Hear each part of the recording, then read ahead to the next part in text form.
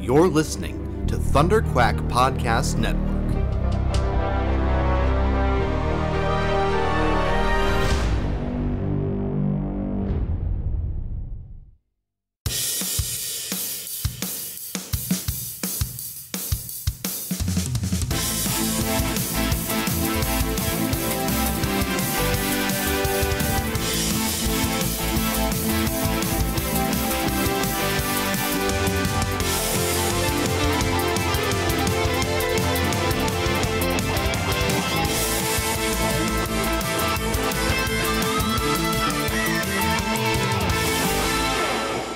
Hello and welcome back to the ThunderQuack Podcast, the official podcast of ThunderQuack.com. I am your host, Michael Cohen, and with me, as always, the incorrigible Joe Hogan. Finally, a title I can get behind. How you doing, man?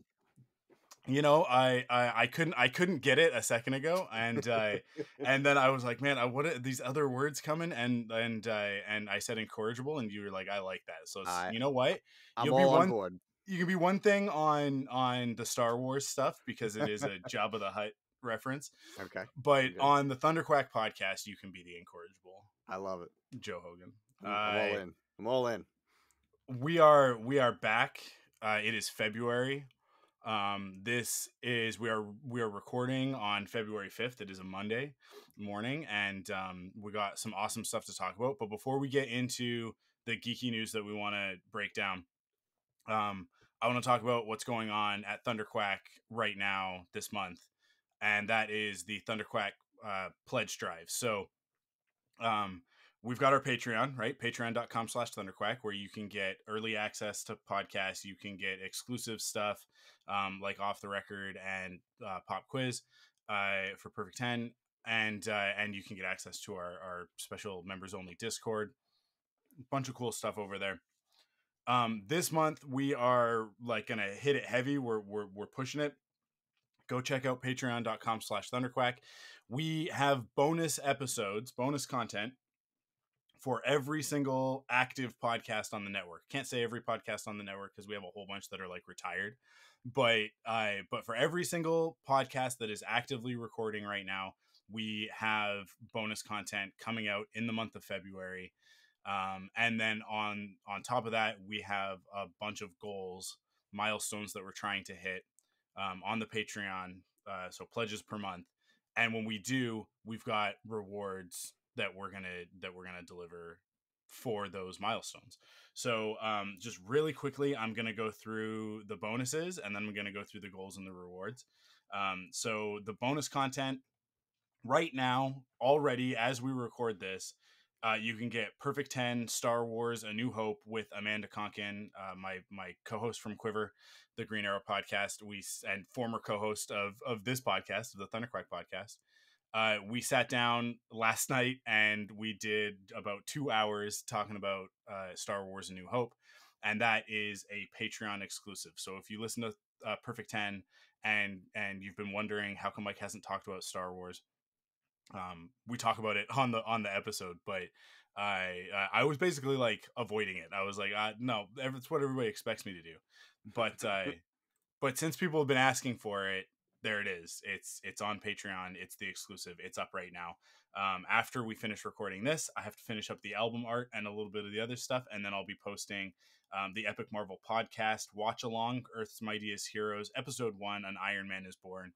So this is Curtis Finley from Epic Marvel Podcast has done basically a commentary, like a running commentary along the first episode of Earth's Mightiest Heroes, the Avengers animated series, which you can watch on Disney Plus. So you queue it up on Disney Plus, you watch it along with him, and Curtis knows this Marvel stuff backwards and forwards, like he is. And I'm talking like old school stuff. I don't mean like he's like an MCU nerd like I am. He does like the MCU, but he's like an old man. Like if you were to talk to Steve Rogers, he knows the comics from like the 1960s all the way forward. So his insight and stuff is unparalleled, I think.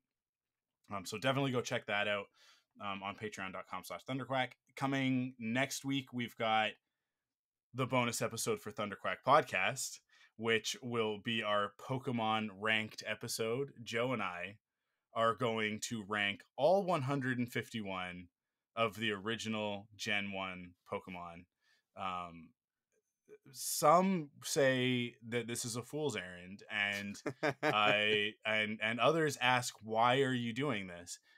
To which I say, you got to catch them all, and you know, that requires ranking them. I can't explain why we need to rank the Pokemon. I just know that it's something that you and I have to do. Yeah, like there's no question. This Yeah, is important.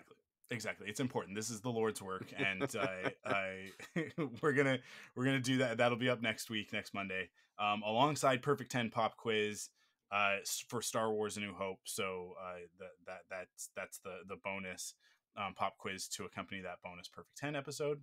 And then the week after that, we'll have Rebel Cells Young Jedi Adventures. I said a year ago that I was going to do this, and we never did. But Kara has agreed, and Cassie has kind of shrugged.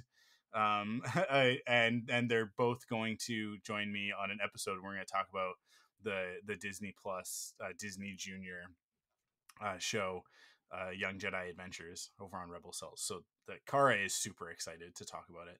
So I'm super excited to hear it from her point of view, because I have no opinion on that. I am more interested in what her opinion is on that show. So for sure, that's pretty absolutely cool. Yeah. So I think it's going to be a good one. It's going to be a good one. We haven't recorded it yet because we're just finishing up the last batch of episodes. I think we got like 1 or 2 left, and then we're going to talk about it. But cool. Yeah, it's going to be a good one. And then Star Wars: The Saga Continues is putting on an episode, Journey to Middle Earth. This is a new sort of side series that Tim and Kyle are going to do, where they talk about things other than Star Wars. So they're going to take some sort of side quests, and they're starting with the best side quest of all, which is Lord of the Rings. So that's going to be a good one, because both of them are huge Lord of the Rings fans. So eventually I'll probably have Kyle on Perfect 10 to do a Lord of the Rings episode, because he's such a big fan. And both in terms of scope as well as his size, because he's very, very tall. And then the following week, on February 26th, to close it out, we've got Force Perspectives, and it's we're not ready to talk about it yet. Joe and I are working on something, and we'll let you guys know when there's something to know. But what we're working on is big, and if it doesn't work out, then we'll come up with something that is also awesome, and we won't tell you, and you'll have no idea. Yeah, and you'll have never missed it. Yeah, but if we can pull it off, I think it'll be a really fun episode and a really great bonus. I'm very hopeful. Yeah. And then the Wampa's Lair, Jason is also launching a new sort of side series to the Wampa's Lair, which is the Wampa's Lair Spotlight, and he's starting off with Shmi Skywalker. So with Spotlight, he's gonna sort of grab something specific, probably most likely a character, and sort of do a deep dive in a mini episode on that character. And he's starting off with one of, I think, the most underrated characters in the saga, with Shmi Skywalker. So really cool that he's doing that. I'm really excited to hear what he puts together for that. And then closing it out is Off the Record, which is the Patreon exclusive podcast. I don't release it anywhere else. It's only on Patreon, and that's my solo podcast that I do. And this one's going to be listener's choice. So the patrons are going to be able to choose later today. Actually, I'll put up on Patreon a poll with a few choices for the topics that I'll discuss on that episode. And yeah, so everybody who's on Patreon will be able to vote on that, and then I will record an Off the Record on those topics, and it'll be a wrap up of the pledge drive and everything like that. But yeah, that's all the bonus content that's coming. So that's what you guys get for pledging in this month, for $5 over on patreon.com/ThunderQuack. But the real aim here are these milestones that we're trying to hit, these goals. and each goal comes with a reward. So if we can hit $250 a month, then I'm going to start doing a podcast called Perfect 10 Minutes, which will be sort of like a sister podcast to Perfect 10, where I will do like these sort of scripted 10-minute summary Perfect 10s. So I've written about 5 of them already. So they'll be a little bit more produced. They're scripted, so less of like our sort of regular conversational sort of thing. But with the scripting, there will be like audio cues and stuff like that. So this is the first one because I really want to do this. 250 I think is very reasonable. I think that we can hit it by the end of the month, and so I can start doing these episodes on a regular basis over on the Perfect 10 feed. And then at $275 a month, Curtis and I will return to Disney Dad's Cartoon Afternoon to finish DuckTales Season 2. We stopped halfway through the season and never went back to it. And people have been asking, when are you guys going to finish DuckTales? When are you guys going to finish it? Like, are you ever going to come back? Are you going to do Gargoyles? So this is the way to get us to do it, is if we can get up to 275, we will come back and we will finish Season 2 of DuckTales. At $300 a month, we will do a second round of exclusive bonus episodes. So all of those shows that I just mentioned, you'll get a second round of those at some point in the year, at some point in 2024. We'll come back and we'll do another round of bonuses. And then at $325, Curtis and I will come back and do season 3 of DuckTales as well, which will finish off DuckTales. And then who knows what Cartoon Afternoon will do after that. But if you guys incentivize us enough, right, then we'll keep it going. But 350. Now this is the big one. Okay, it's far off, but if we can hit this, we are going to grace you with the beautiful visages of myself and Joe on both the ThunderQuack podcast and Force Perspectives. Will have video content, so it'll go up on YouTube, and yeah, we'll be on video. I mean, maybe even we'll figure out how to do it live and do Twitch and YouTube and all of that sort of thing. Wouldn't that be ridiculous? Almost like it's the year 2024, and that's what people do. That's what content creators do. So if we can hit that, the reason why that's up there is that in order to do that, I feel like Joe and I probably need slightly nicer setups, because I have a webcam and it's fine, but it's the one that's like built into my laptop. It's fine. It's enough. But yeah, if we're gonna do it, we want to do it properly. So that's where we need your guys' support. Get us up to that, and then we'll be able to invest in a little bit of equipment and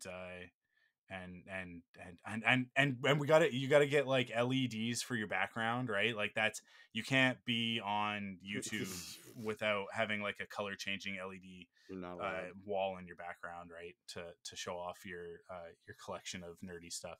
But yeah, that's everything that we've got on there right now. Theoretically, if we were to hit $350, I like, if we start getting close, I'll come up with some more rewards. But I think that we're pretty ambitiously set at the moment as it is. But yeah, if you're listening to this and you've sort of been on the fence about supporting on Patreon, now is the time. This is the best time. And the pro tip is to do an annual subscription. So when you do an annual subscription, you save. I think it's 10%. So instead of it being $60 for the year, it's $54. And then you've done it, like it's done, and you don't have to think about it until next year again. And it would be hugely helpful, especially when I talk about like us doing something like getting some equipment and stuff. Those doing the annual subscriptions is so much more helpful because it puts money into the bank account right away, sort of thing. And if we and the other part of it is that then I can switch a bunch of our costs and stuff like that over from monthly, which we pay everything kind of monthly right now. But if I can switch them over to annual, we'll save a chunk of money as well, which means that money will go even further. We'll be able to do more with it. So So yeah, that's the rundown. That's the skinny. That's the 411 on the ThunderQuack pledge drive. Like I said, the Perfect 10 episode is out right now. I posted it last night at about 1:30 in the morning, I think.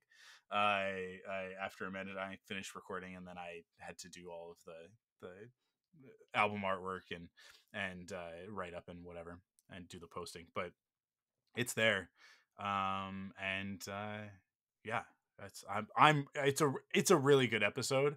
It is not a typical Perfect 10, but that's because it's Amanda and I, and so we go off on a bunch of ridiculous tangents. I But mean, that does kind of sound like a regular episode to me, but yeah. I talked a lot in it. I talked like for 90% of it, and Amanda was just kind of there. Again, this sounds pretty normal to me, man. A Perfect 10, I try and let the guest speak more, and like I try and like prompt them and like sit back and listen. But but this is the thing. This is the thing with like you and Amanda. You guys are such good co-hosts because you just let me go. Like you just let me go on a rip. But Andy yeah, Richter is at his best when he's encouraging Conan, I feel. this is true. You know? Yeah, so there it is. Patreon.com/ThunderQuack. It would be so rad if you guys went over there and pledged your support. If you're already a Patreon supporter, thank you. It means so much to us, and we couldn't do it without you. It's not free to do podcasts, especially not sort of on the scale that we do ThunderQuack, where we've got all of these shows that are all kind of bankrolled by the one Patreon. So it really means a lot that those of you who contribute that you do. But I really want to like take this all sort of to the next level, and I want to start putting out even more content. And I'll probably talk about this more later in the month on some of the other podcasts as I sort of figure out what I'm doing. Um, but here's a hint: I'm still unemployed. And my severance is starting to run out, so I'm trying to figure out what to do next, and it's rough out there in the job market. So yeah, I this pledge drive, if we can kind of get it to a certain level, might be what I need in order to it's kind of like exponential, right? If we can sort of hit that benchmark, especially if we can get that up to 350, then I can start doing some other stuff. I can start investing in some other stuff, and then we can kind of crank it up even more. So I hope that what we've been doing thus far with this podcast, and with Force Perspectives and Perfect 10, as well as everybody else who's part of the network, is enough to warrant what we're asking for on Patreon. But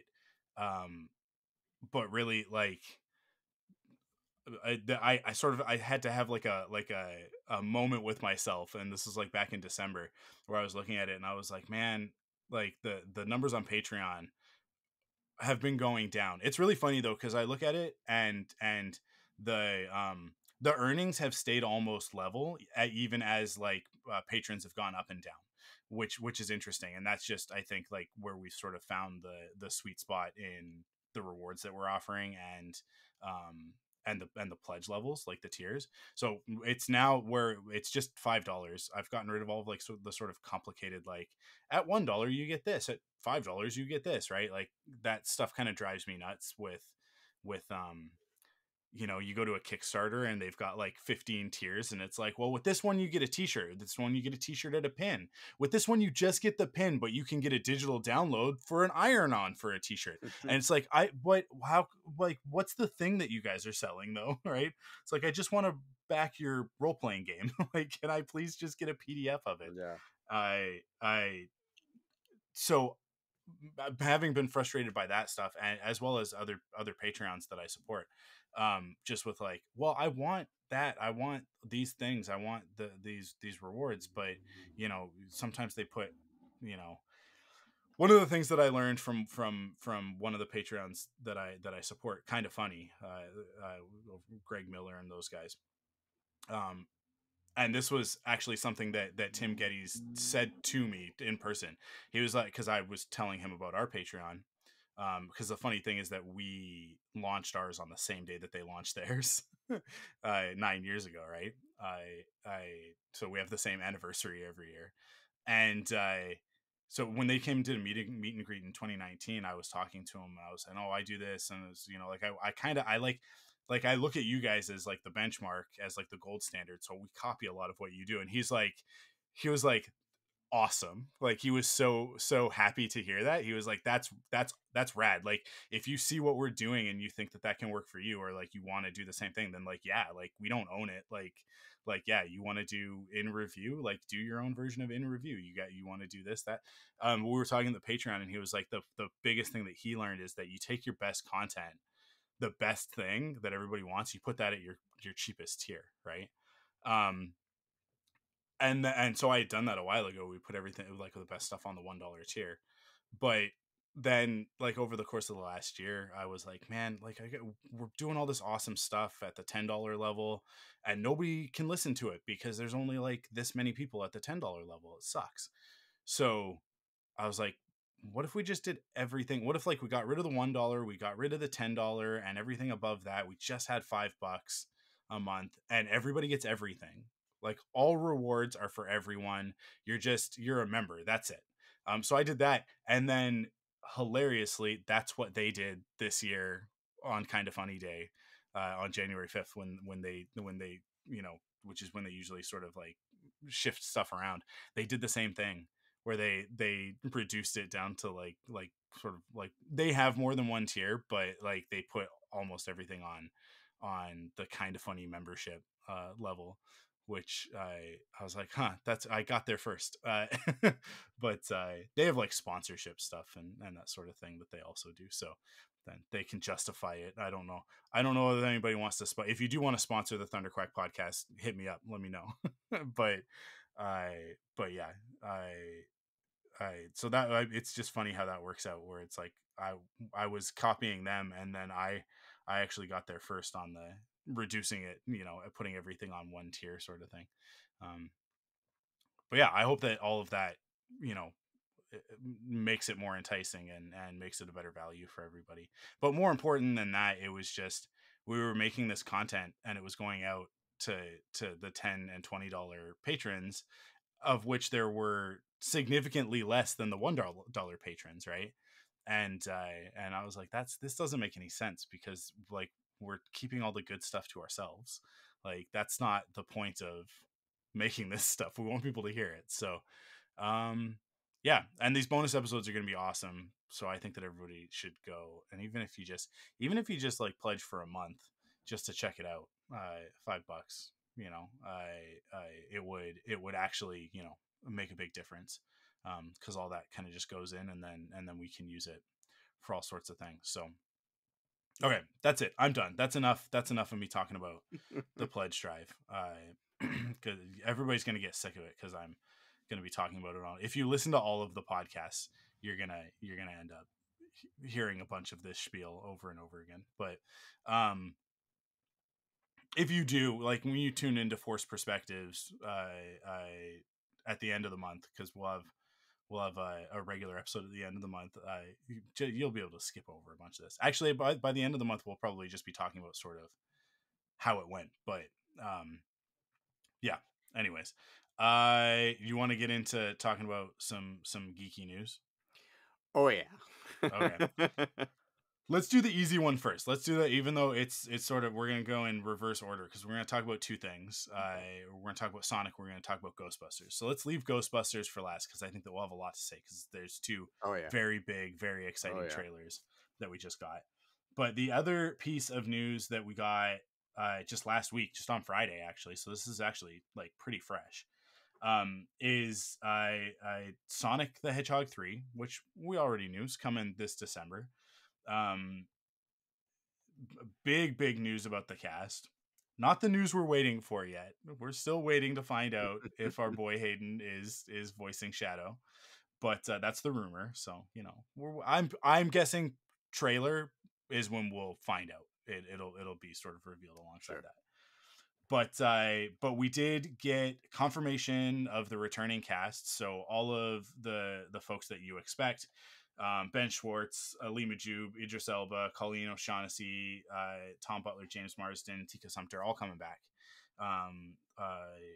from Sonic 1, Sonic 2.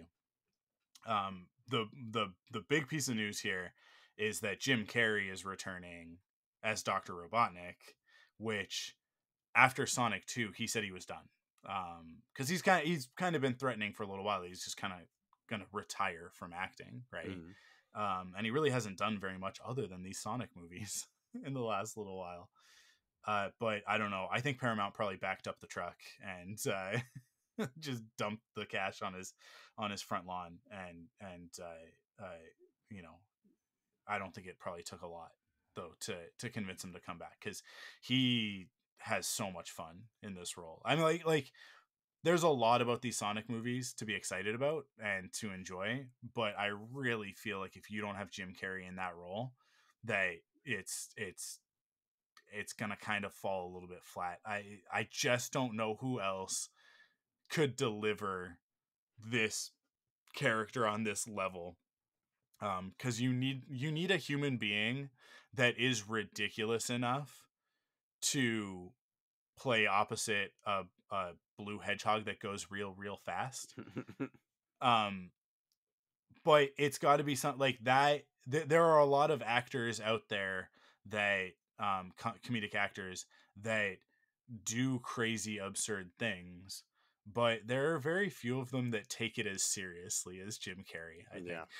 Like the only other actor that I think could have fit into this role and pulled this off would have been like Robin Williams, right? Like I think he could have done it too, but as a matter of fact, I think he would have been amazing. Like I can picture him with the mustache and the goggles. He would have nailed it. And he probably would have gone like the fat suit route, like of like getting the belly sort of thing. Yeah. Being Eggman, but Jim Carrey does his own thing with Robotnik that is like unique to the movie version that I absolutely adore. And with his snively counterpart with Lee Majube's Agent Stone, it's just the two of them have such great chemistry as the big bad guy and his little lackey.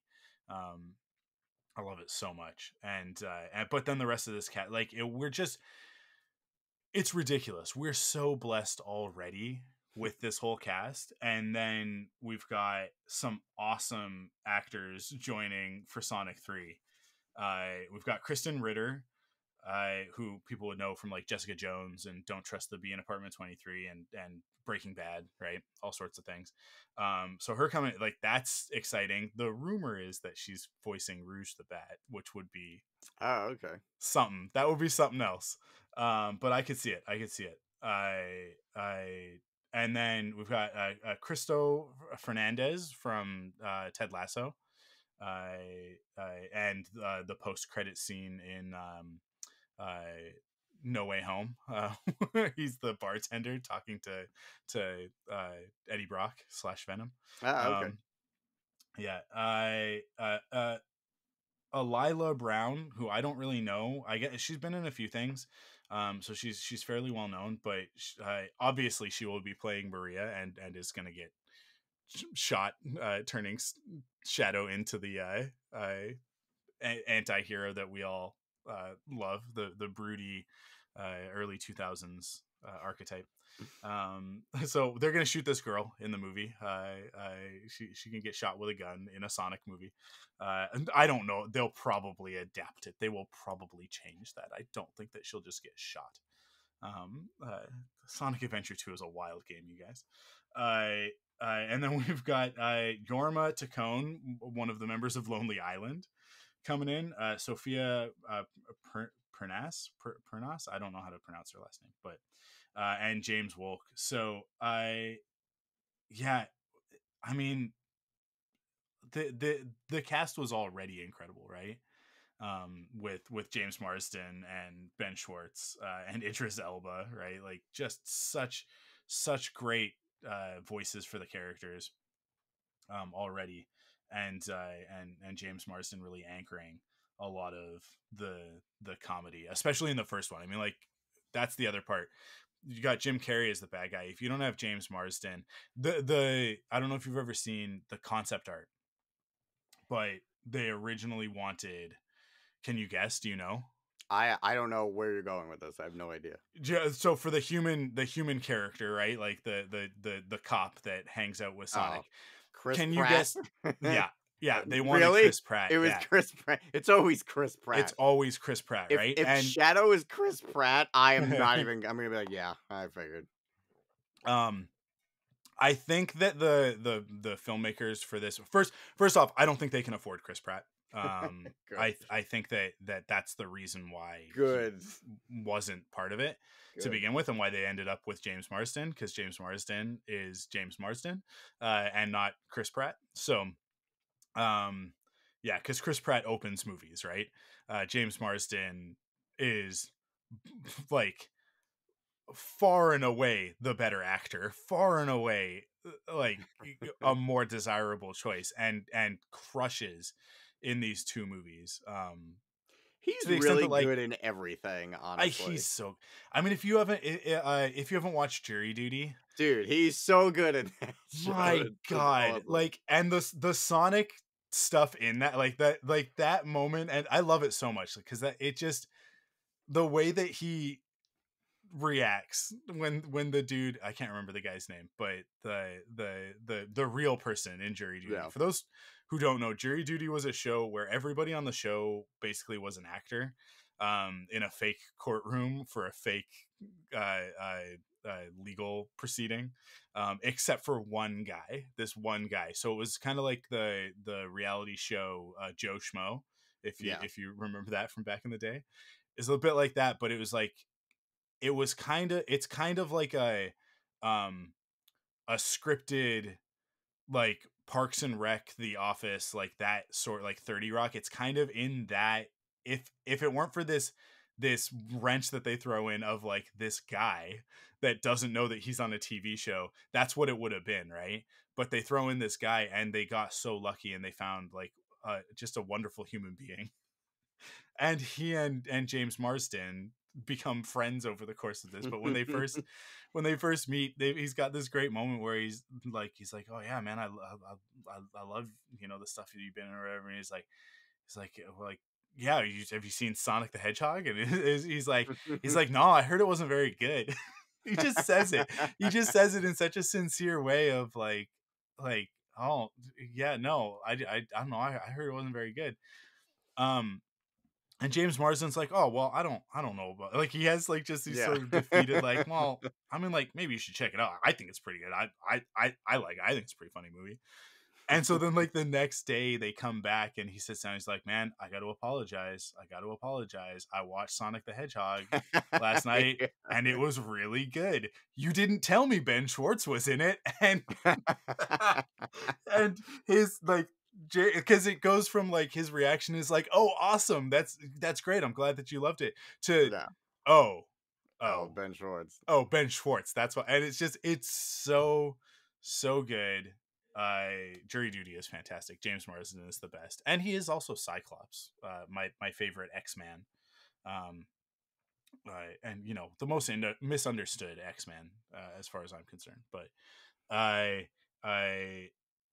yeah, he just, like, he carries these movies. He carries the heart of the Sonic movies, especially in that second one, which you just watched it yesterday, right? Yeah. So what I've talked a bunch about it. Like, tell me, like, how do you feel about the Sonic movies?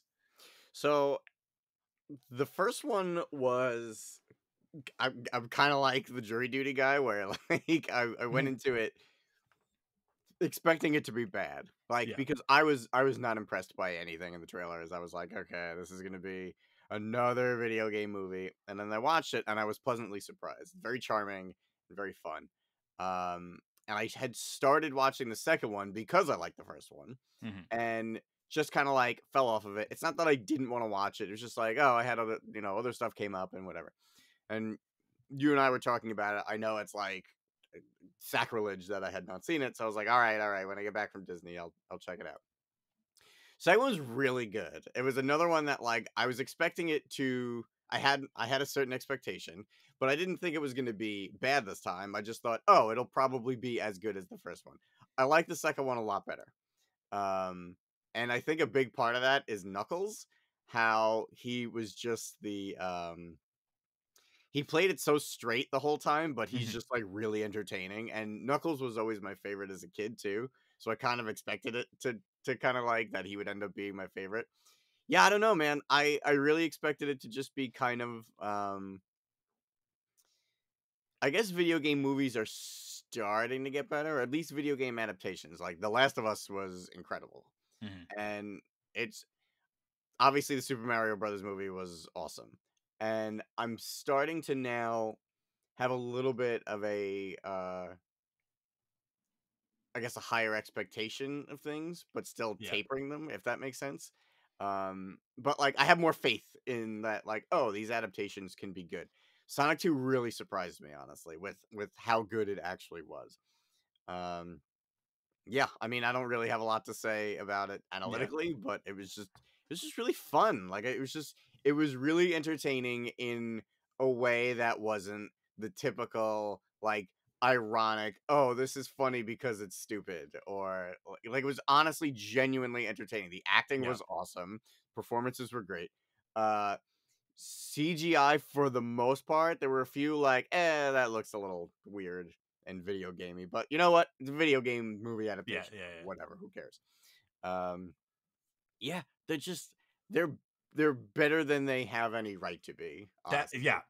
you That's know what I that's mean? the that's the phrase that I use most often when I Oh, talk about them. It's really? Okay. like for all intents and purposes, by all manner of expectation, they should be awful. They should be squeakquels, right? Yeah, Like that's like yeah.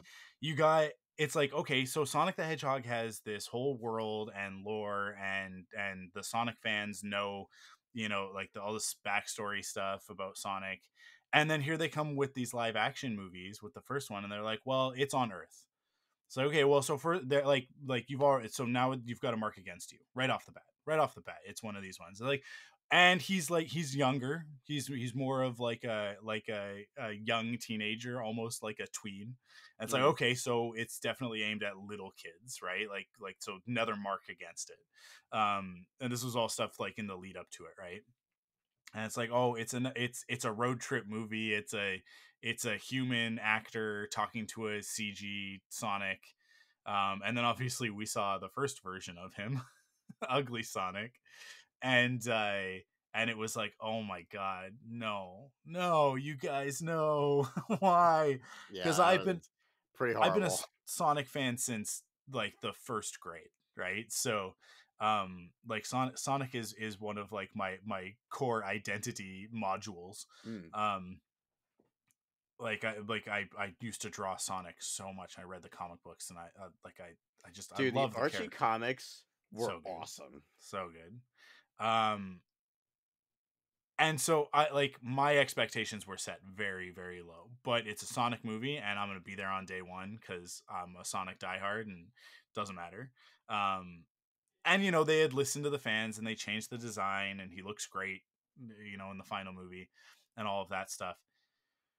So we sat down for it, Kara and I. This was right before, because this is 2020, right? This is February of 2020. It's Oh the yeah, wow, okay. pandemic is right about to happen. It's the last movie that I saw in the theater before the pandemic. It was like I think it was like Birds of Prey and then this.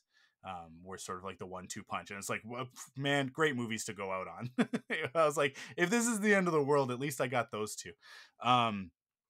And it really washed the bad taste out of my mouth from Rise of Skywalker. So I was like, yeah, Star Wars may have whiffed it on that last one, but then I ended up with this gem of a Sonic movie that just like I remember like leaving it and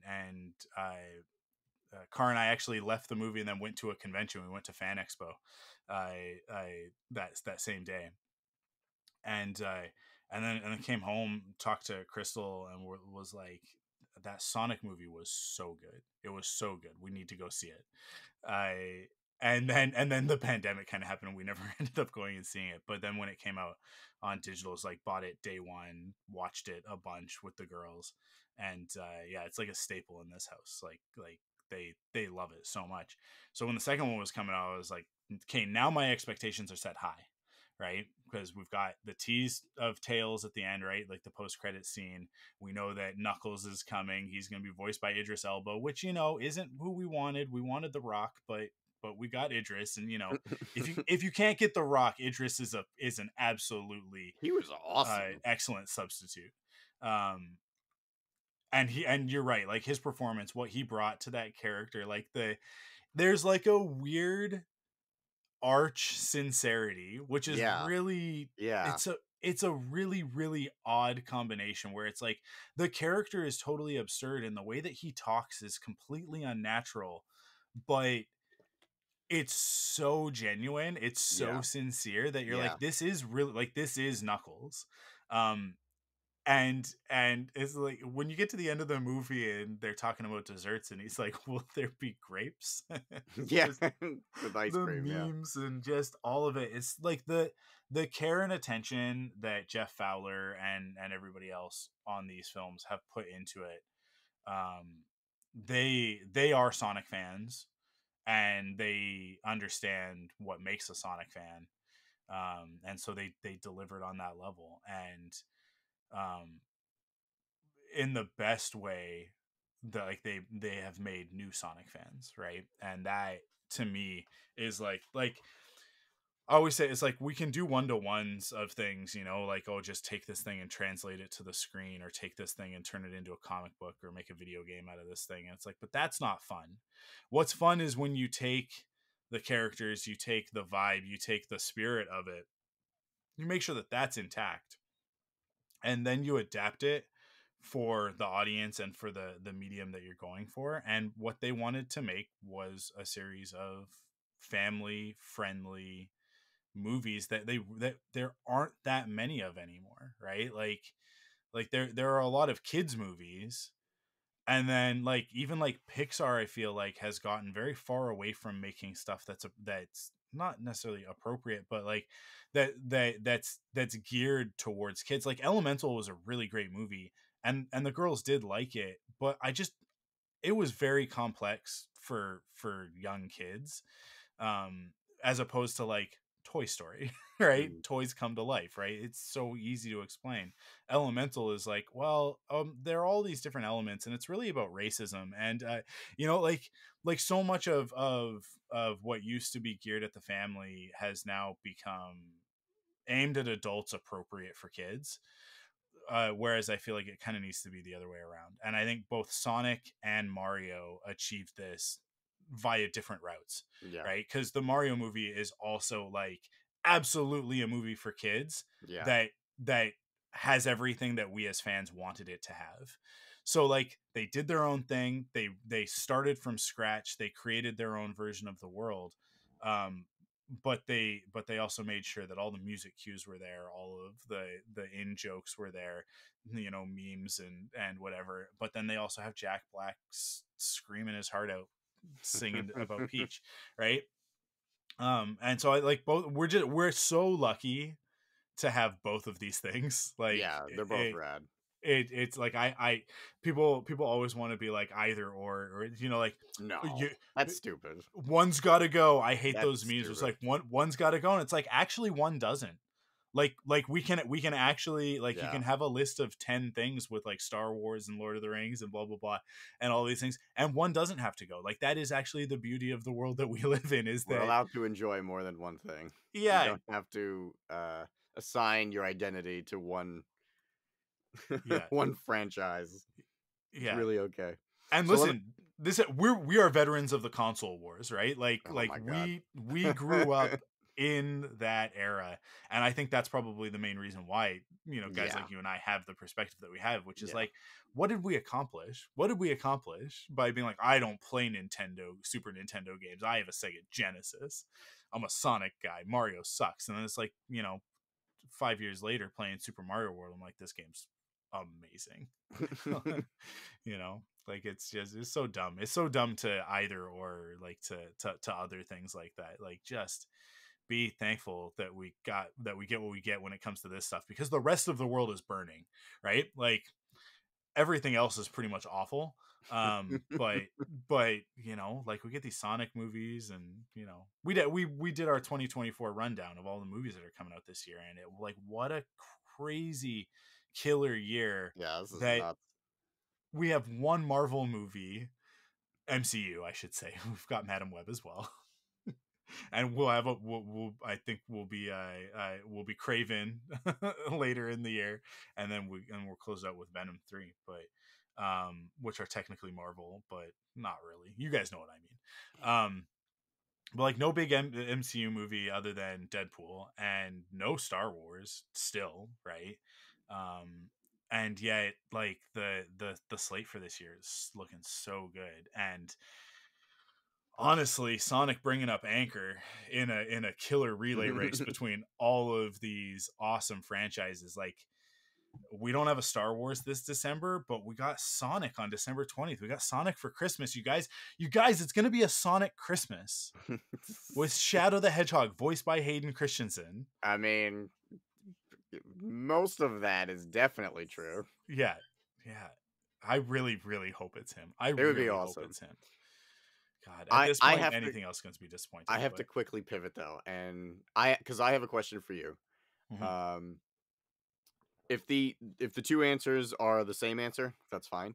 Yeah. But what would you say A is your favorite video game adaptation, and then B, what would you say is objectively the most successful video game adaptation to either a series or a film or whatever?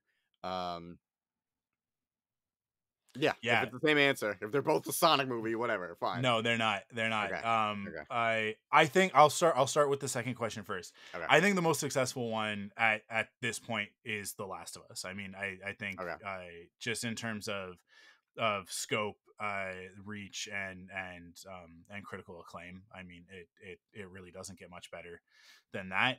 I think it's also a bit of a cheap answer. It's a bit of a cop-out, because The Last of Us as video games are already 90% of the way there. Yeah. So it's really cinematic, those games. Yeah, it's really just a matter, and like, the performances in the games they have so much depth to them that adapting that to an HBO series, I think it's just a no-brainer. Like, it that's not to say that what they did isn't, an incredible accomplishment, but it just, like, it's so right there. Yeah. It was very faithful. They just took what they had, and they just emphasize certain aspects more, and de-emphasize certain aspects in the right way. So it is I think a pitch perfect adaptation. The Nick Offerman episode, like the Bill episode, oh, so good, man.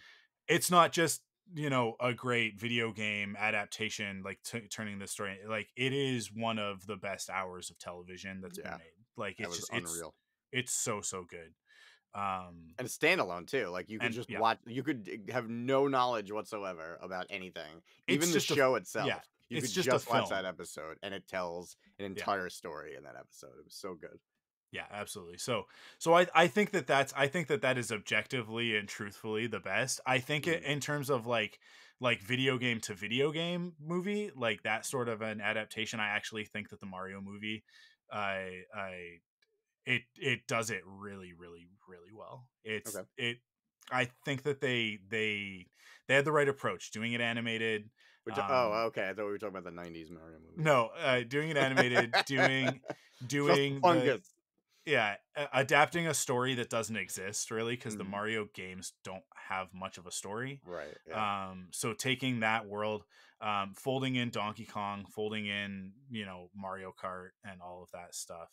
I think that they did a really, really great job adapting that, better than the Sonic movies, because it is closer to what I would have wanted from Sonic than what we got from Sonic. As much as I love what we've gotten from Sonic, yeah, that Mario movie is really, really good. I'm really excited for the sequel. In terms of my favorite is the Super Mario Brothers from the 90s, 1993. Oh, really? That's awesome. Yeah, 1,000%, 1,000%. That movie is, I mean, that movie is a perfect 10, but it is, uh, it's a perfect 10 in the most absurd way.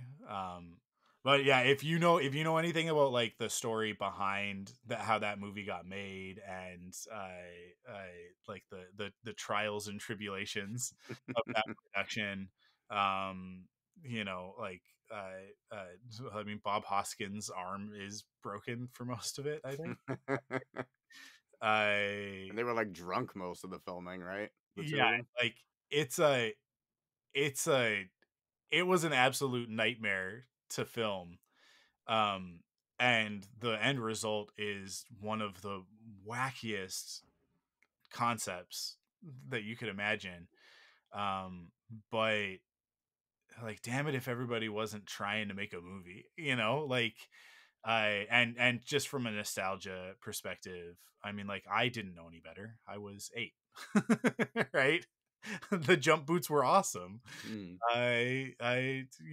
Bowser being a T-Rex, Jurassic Park had just come out, right? Ridiculous.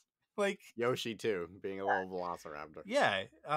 So for all of that movie's egregious and glaring faults, the things that it does well, I think it just does really, really well. So I actually love that movie unironically. Hmm. I actually do think it's a very good movie. I think it's just a very misunderstood movie. But I am also the one who defends Batman and Robin as one of the better Batman movies, because I just think people don't get it. Like, it just, it's not a sequel to Batman Returns or Batman Forever. It's a movie, like, big scale version of 1966 Batman. So, like in Batman Forever, there's the joke where Robin goes, "Holy rusted metal, Batman," and then he's Yeah. like, Val turns and looks at him. He's like, "What?" And he's like the metal, it's full of holes. Yeah. And you're Holy. like, okay, fine, whatever. Yeah, haha, very funny. But then in Batman and Robin, is like, what killed the dinosaurs? The Ice Age. Like, that's Oh, this. dude. The ice puns are so good. I don't I care. maintain, Even when they're not even puns, they're yeah, good. I maintain that performance for Mr. Freeze is like the best of all possible options, given the circumstances, right? Because he's making these terrible jokes the whole time. I've said this a million times on podcasts, but I don't think I've ever said it to you, Joe. So it's new for you. Every podcast is somebody's first podcast. It's fine. Sure. I You have to remember who Mr. Freeze is. He's actually Dr. Victor Freeze, right? He's a nerd. He's a massive nerd. He's a huge nerd. A huge nerd gets superpowers, becomes a crazy supervillain, loses his mind. You think he's gonna say smart stuff to Batman? You think he's not gonna be like, I'm now an ice powered bad guy. Everything that I need to say has to be an ice pun. He's a misanthrope. He's a social outcast. Like, he like, it makes sense. He's a nerd. He's a nerd. He just happens to have big muscles, guys. Mhm. And ice powers.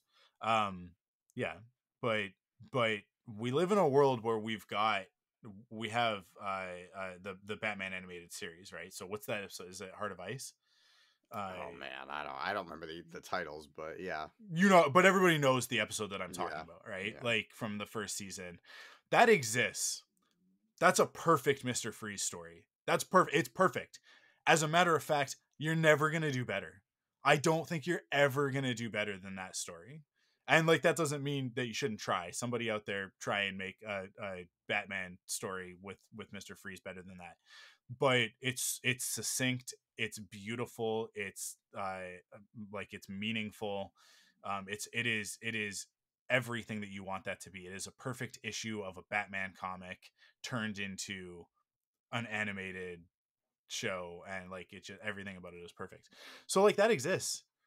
So let's like, it's fine for Arnold Schwarzenegger to be Mr. Freeze and Batman and Robin, right? It's fine for Dennis Hopper to be Bowser, because eventually we get Jack Black as Bowser, right? Like Mhm. it, like just I don't know, man. I think everybody needs to take a beat. They just need to breathe. They need to not be so precious with some of this stuff, and recognize that in most instances, people out there making movies, making TV shows, making video games, comic books, whatever, like everybody is trying their hardest. Mhm. And the common phrase is that it's a miracle that any of this gets made, right? It requires so many people working together in tandem. It is absolutely a miracle that movies happen in the first place. Every single one released is a miracle. So and if you've ever worked on a film, then you know the truth of that. Mhm. And it's so easy to dog on stuff and criticize. And I think like we should be critical. And you and I are, right? Like we have our opinions and our things to say, and places where we think things could be better. Book of Boba Fett is kind of always the thing that I go back to. Like, listen to us talk about that. I love Book of Boba Fett. I like, again, unironically, I love Book of Boba Fett. I love what they did with the character and the way that they transformed him and all of that. I have big issues with the way they executed it in the show, right? And some of the story beats, especially the stuff with the Tuscans, like the way that that ends, right? Um, and yet, like I don't have to be angry about it. I don't have to carry that around with me. There's a lot in the world to be angry about. Book of Boba Fett shouldn't be one of them. Yeah. It shouldn't. Like there are better things to save your anger for.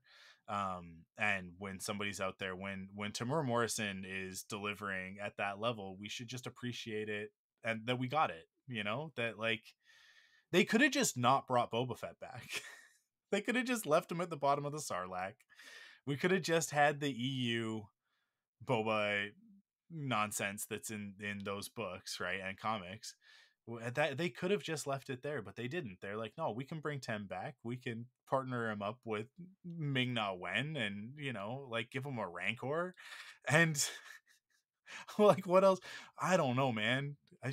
I think people just look and gift horses and mouths all over the place with stuff like that. It's like we have a TV show where Boba Fett rides a Rancor and fights basically a Trade Federation robot, right? Like I don't I People don't just need I to be upset about stuff sometimes. yeah. If I'm I don't know being what people need from Star Wars, because that's all I need most of the time is, I so yeah. Um Sonic 3. I'm excited. I just we just keep getting awesome stuff. These Godzilla movies, the new Planet of the Apes. Like I said, we talked about it in that 2024 movie rundown, right?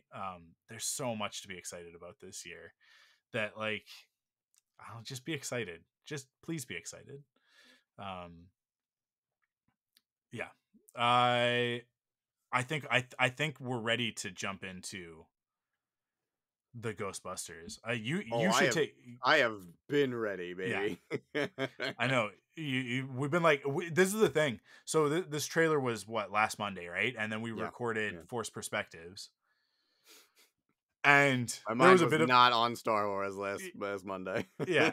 I there was a bit of a conversation on Monday of last week of like, should we swap? Like, should we do ThunderQuack now? To talk about Frozen Empire, but we decided to just like stick with the plan and the release schedule, and so we did. But I you and I have barely spoken to each other about this, other than Yeah. to just tell one another that we are both so excited. Yeah. Um, but like you're the biggest Ghostbusters fan that I know. I I so I want to hear everything that you have to say about it first before I talk about it. All right, cool. Well, first of all, I think important to point out, because surprisingly, a lot of people are not aware of this. 2 trailers were released last Monday. It was the US North American version Yeah. and the international version. They're almost completely different trailers. And I Yeah. don't mean like, oh, they just swapped the clips around and like changed it. Like, no. the footage is almost entirely different in both trailers. So we got essentially 2 new trailers on Monday, and it was amazing. It was like opening a Christmas gift and finding your gift and another Christmas gift inside wrapped with your other Christmas gift. It was awesome. So It was like getting a PlayStation for your living room and a PlayStation for your bedroom for yeah, Christmas. exactly. It's like I was like, here, whoa. yeah, like you opened one box. It's these 2 boxes next to each other that are exactly the same size. You open one, you're like, you got me a PlayStation, and then you open the other one, and you're like, you got me 2 PlayStations. I didn't Like, need 2, okay, but I'm gonna use them both. I'll take them. Yeah, But yeah, I mean, so the tone, I guess, of the North American version is a little bit more lighthearted. It's not as scary as the other one. I feel like yeah, there are a lot more. They focus more on like the human threats. So Walter Peck is back, right? I think he's some type of authority, whether he's the new mayor or he's just, I don't know, some government official that oversees operations of the Ghostbusters, which has kind of been played with a lot in the lore over the years, yeah, where the Ghostbusters are not just this independent company. They eventually become contracted either by the city or the government or whatever, and but they have to answer to, an authority higher than themselves in order to continue operating. So there's something going on with that. So that's really fun that they're doing that. They showed a little bit of the technology going on, but not a ton. A little bit more of the threat, Garaka, the new big bad. And I mean, the thing that I think we all kind of knew about, because of the Empire magazine covers that released earlier, but Janine Melnitz yeah. finally suiting up. Oh my Oh, god. And like, not only is she suiting up, her flight suit has her name on it, which yeah, kind of suggests that this is not the first time that she suited up, which yeah, I love. I mean, my biggest letdown of Afterlife was I really wanted Sigourney Weaver to come back in a flight suit yeah, and just like get revenge on Gozer, but that didn't happen. I think if I'm not sure if she's in this film, she could be like a surprise that they're holding off. I'm yeah, hoping that she and Rick Moranis are going to show up in some capacity. yeah, But like just the fact that we're getting Janine in a flight suit, she's going to have that cool little like arm neutrona wand that's, yeah. not quite the proton pack, but like the fact that she's here kicking butt. Like, dude, there's been countless articles about how this movie feels like an episode of the real Ghostbusters. I'm so here for it. Like, Yeah, this is the movie that I wanted since 1989. yeah, Like, I love Afterlife. I love what they did with it, but it wasn't the movie that I wanted. It was the hmm, movie that I didn't realize I needed first. yeah, But like this movie, oh my god, feels like the movie that I've waited my entire life for. This feels like true Ghostbusters 3. Even though I love the video game and still consider the video game as the third Ghostbusters film. Is no longer canon.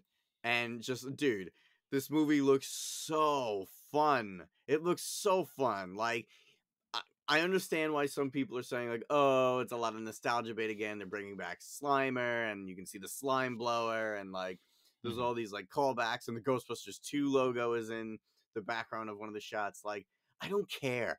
Inject it into my veins, man. It looks yeah, so good. I love the firehouse. I mean, you know this. I don't know if anyone who listens knows this, Mike. But like every excuse I get to go to Manhattan, it's an hour trip for me to just be in the presence of the firehouse. I'm just, yep, let's go. We're going. I don't care. Who cares? Let's go.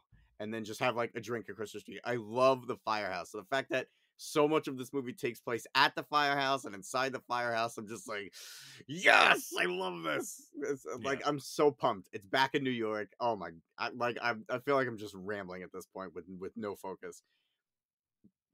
This looks so good. Okay, you go for it and steer me in a direction that would Yeah. be like more productive than me just kind of going Yeah. stream of conscious right now.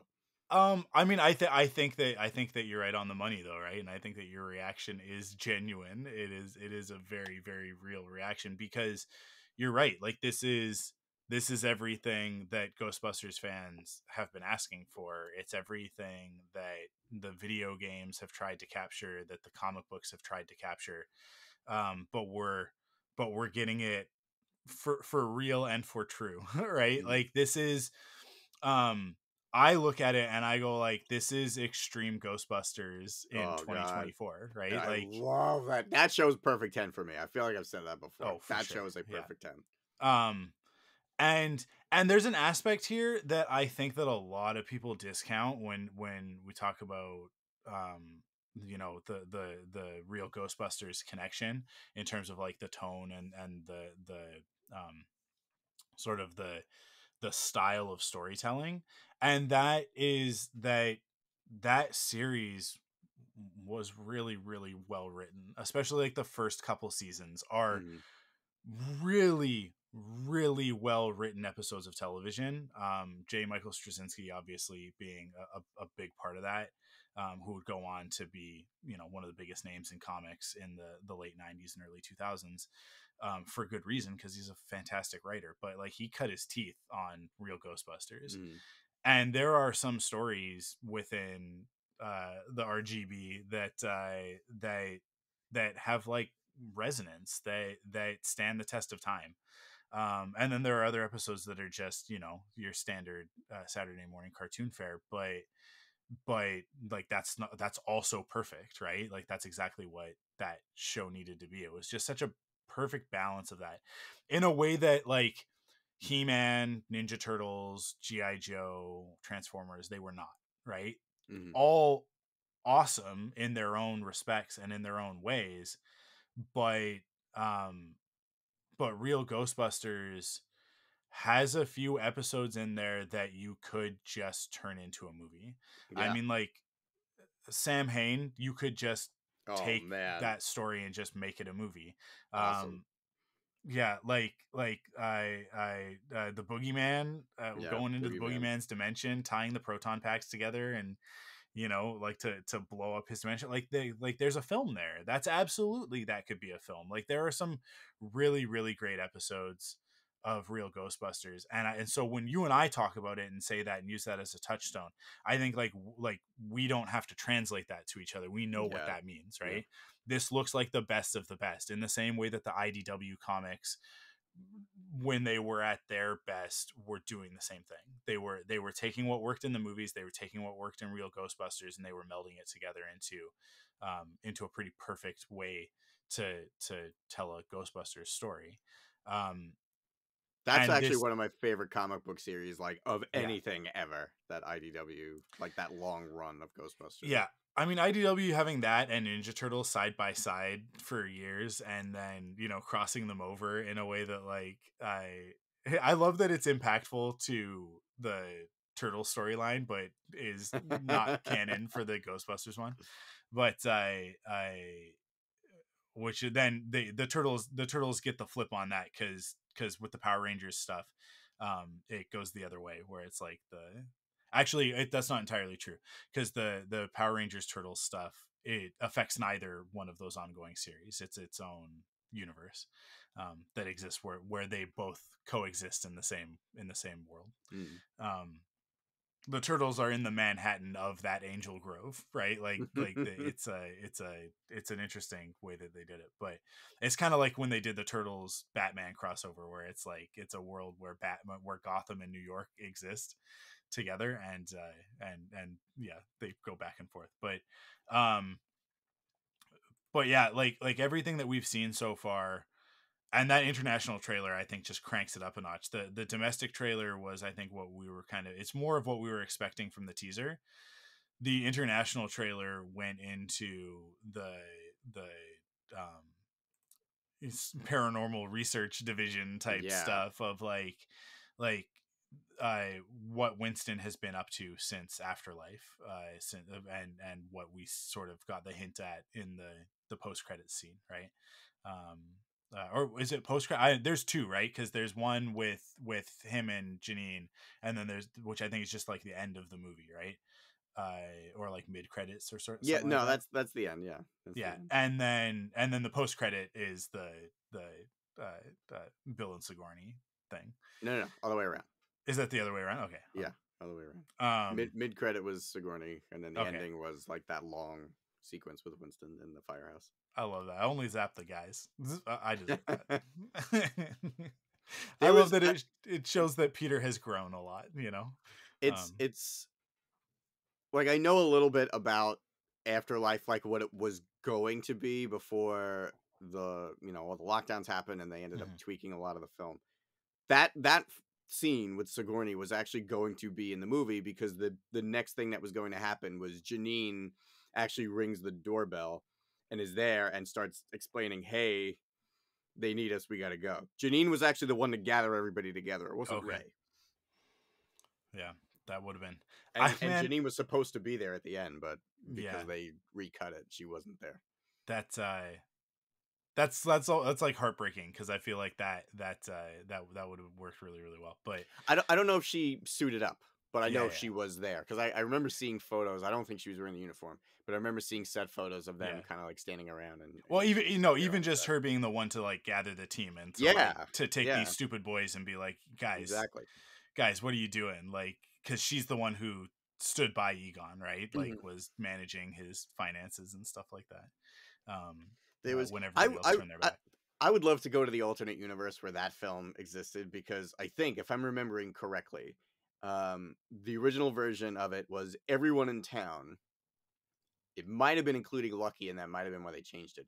Everyone in the town was actually a cult of Gozer worshippers. Okay. And everyone but Gruberson. And J.K. Simmons was Ivo Shandor, but he was also the principal of the school. And they didn't realize it, but he was actually Paul Rudd was a descendant of Shandor. Okay. So that was like the Paul Rudd connection to all of this stuff. That's interesting. That's funny. Yeah, I would love to see that movie in its entirety. And you can, like I said, like there's little things that you can kind of you can see it, like are still there, especially like in the diner scene where they're talking about like everything that's going on. If you look in the background, you actually notice people start to like slowly turn around and pay attention to what they're doing and what they're saying. But I think they left that in there as like almost like a nod of the jail scene from Ghostbusters 1, where all like the random people in jail with them were somehow just paying attention and quietly like not really reacting. But yeah, I don't know. I would love to see the original cut of that movie, but I still love the movie that we got. I really like the way I think him being Paul Rudd's character being a descendant of Shandor would have been probably a little bit too much. Too many coincidences, right? Like too much of like, well, the Spanglers, and then we've also got this. It's like I like the fact that he is there by happenstance, right? That it's like serendipity, that he's like, well, he's us, right? Like he's our audience surrogate for us, for the adult Ghostbuster fans. That's like, you don't remember the 80s? Because this is the most interesting thing about Ghostbusters in the year 2024 for me. When I interact with younger millennials and Gen Z, they don't have any familiarity with this franchise. They know that there's a movie. They don't really know about Ghostbusters 2. And so when Afterlife came out, it was like, to a lot of people, it was like, well, there's Ghostbusters and now there's Ghostbusters Afterlife. They don't even realize that there's Ghostbusters 2. They certainly don't care that there's real Ghostbusters or Extreme Ghostbusters or the comics or the video game or any of that stuff. So we kind of live in this world now where, like, to you and I, it is formative. It is part of our DNA, right? Like, I mean, like, yeah, see on the other side, right? Like, it's just like everything about it is baked into who we are. We talked about that on Perfect 10, right? But there is a whole generation, maybe even two, that came after us that has not grown up with this stuff. Now, interestingly, Afterlife has put Gen Alpha into a place where, like, they are now aware of Ghostbusters because Afterlife happened, right? So Kara is a Ghostbusters fan because I mean, she's a Ghostbusters fan because I made her a Ghostbusters fan, but by introducing her to it, right? It's a legacy situation, but but that's what's happening, right? So we're kind of primed for a resurgence, but at the same time, um, we exist in sort of this limbo right now where like there's a lot of people who ask the question of like, does Ghostbusters really warrant more sequels? And it's like, absolutely it does. There's so much potential. But if all you know is the first movie and Afterlife, or even the first, like just the movies, you don't have any familiarity with the rest of the Yeah. franchise, then that's a legitimate question, because 2 out of the 3 movies deal with the same bad guy, right? So I think like the choice to steer a little bit away from that and to make Paul Rudd's character just a scientist, in the way that the guys were just scientists, right? Mhm. Like I think actually that, because I don't remember who I was talking to, but I remember having the conversation where somebody was like, "Well, Paul Rudd's just kind of like thrown in there. There's not really an explanation." And I'm like, "What are you like? Watch the movie again. Yeah. He's there because of the seismic. He's a seismologist, Mhm.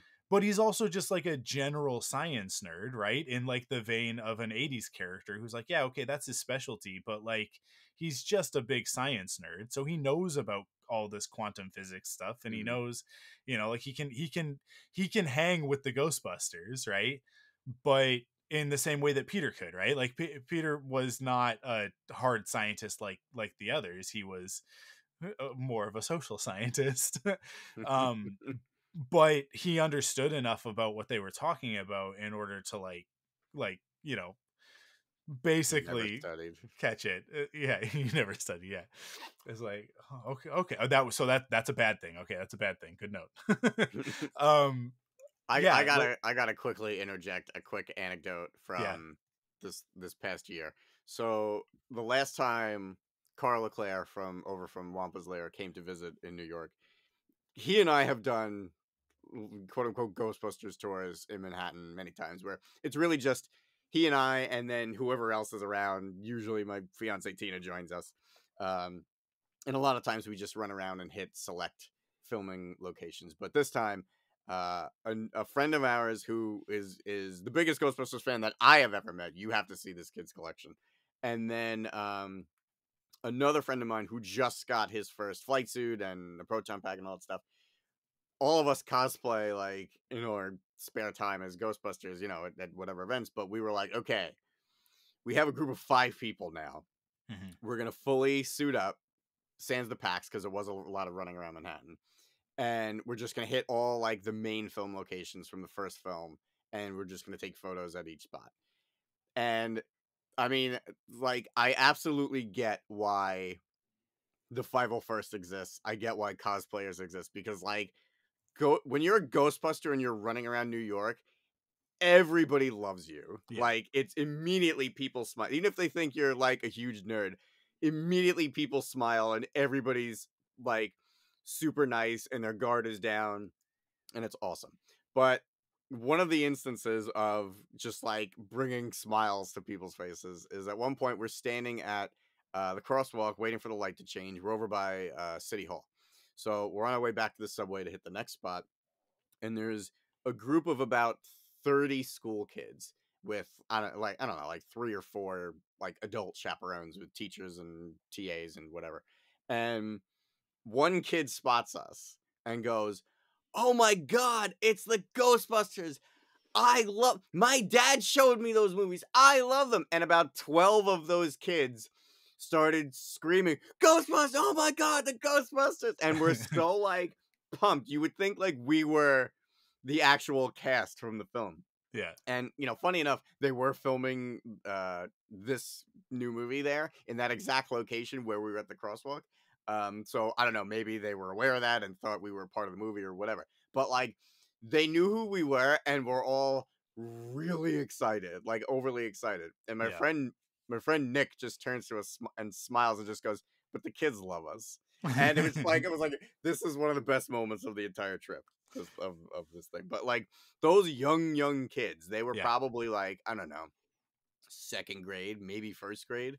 Um, they knew who the Ghostbusters were, and they were super pumped. And I don't know if like they just fed off of the energy of one kid who knew who the Ghostbusters were or whatever. But like that kid was super excited and immediately told us, "My dad showed me those movies. I love the Ghostbusters." And Yeah. like immediately it made us feel just as good as they felt. It Yeah, was yeah. awesome. Well, we talked about this on Perfect 10, right? There's a very specific magic to the Ghostbusters for Mm, kids, and that is that like the world is scary and ghosts. The idea, the dark, like the monster in your closet or under your bed or whatever.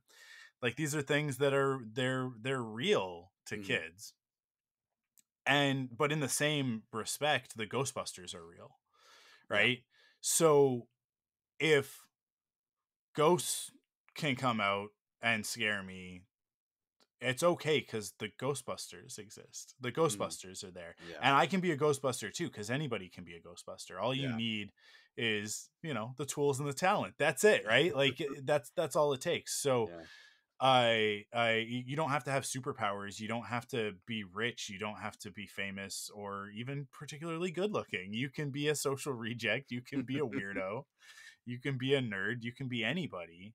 And I think that was one of the things that Afterlife captured so well Yeah. with the new Yeah. characters, with Phoebe in particular, is just like for a new generation, just showing them like literally anybody can be a Ghostbuster, even a kid, right? And the fact that they're carrying that through in the next one, that it's not some new crew of adult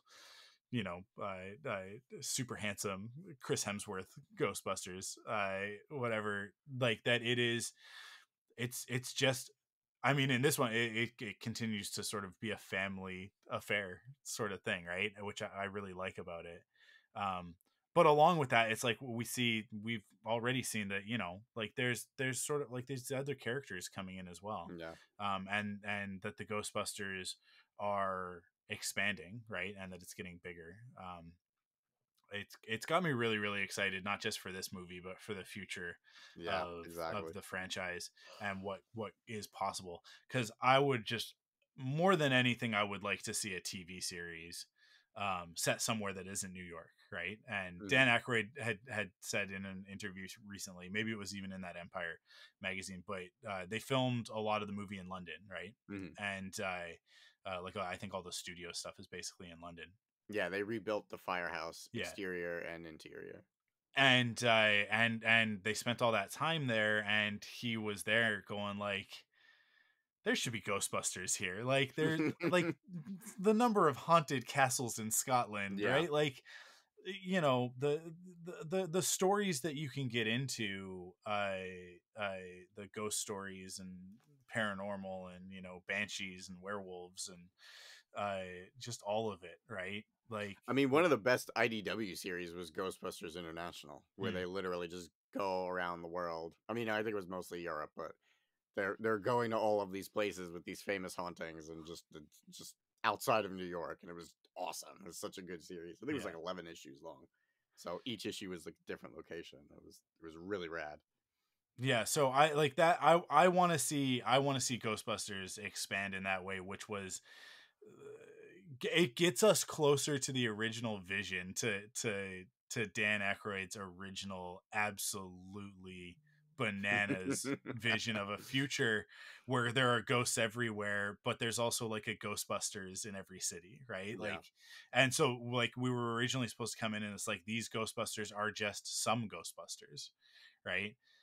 Not the Ghostbusters. And I think where we're at right now with the legacy characters, it's time for that next stage if the franchise is gonna continue, of Mm. like not that they need to step down, as long as Dan Aykroyd and Ernie Hudson want to be in Ghostbusters movies, I will welcome them with wide open arms and a full heart. But I'm Bill Murray, I don't know how excited he is to be dragged back into this. He seems He pretty happy in this movie, like he he's seems like Peter Venkman in the little yeah, bit we've seen. So you know yeah, what? I'm not too worried, and yeah, it's totally. got to be better than his. I don't know if you've read what is that book called? It's a recent Ghostbusters novel. I think it's like a convenient parallel dimension where it just kind of like goes into all the behind the scenes for basically every iteration of Ghostbusters. So the films, Real Ghostbusters, Extreme Mm. Ghostbusters, and the video game. In the video game, he was not very pleasant to work with. So if you ever get a chance to read that, I encourage you to. Not because I want to badmouth Bill Murray, but like it's so clear when he's just not passionate, when he's just Yeah. there for the paycheck, right? Yeah. Um, He had that little phase there where he was like he was going around telling everybody like, this is the best. You get paid, you show up for like a day, you record your lines, and Yeah. then you're done. It's like when he did Garfield and he did the Yeah. video game and all that. Like there was a minute there where Bill Murray was like, voice acting is so much better than real acting. But yeah, so I just want, I just always want more Ghostbusters. I'm just selfish Yeah. in that way, right? I want Yeah. an No, animated me too, series. man. I want animated movies. I want live action movies and Well, we're live getting a action series and Netflix show, comic right? books. Like that's still coming. They announced There, it 2 years yeah, ago. they've been saying. Well, there was supposed to be an animated movie for a minute there, Right. and then I don't know what's happened with that, but yeah, it I don't know. Well, the day they announced this movie, they didn't, not the title, but they announced that we're working on the sequel. I think it was actually Ghostbusters Day 2 years ago. Yeah. They announced this movie, and they also announced the Netflix show. So it's not like it's been so long that we need to be worried about the Netflix series. But I mean, I'm hoping that this year, maybe Ghostbusters Day, we finally get like a teaser trailer or something, because this movie will have come and gone by that point. Yeah. Sorry, I was just looking up to see if there's anything about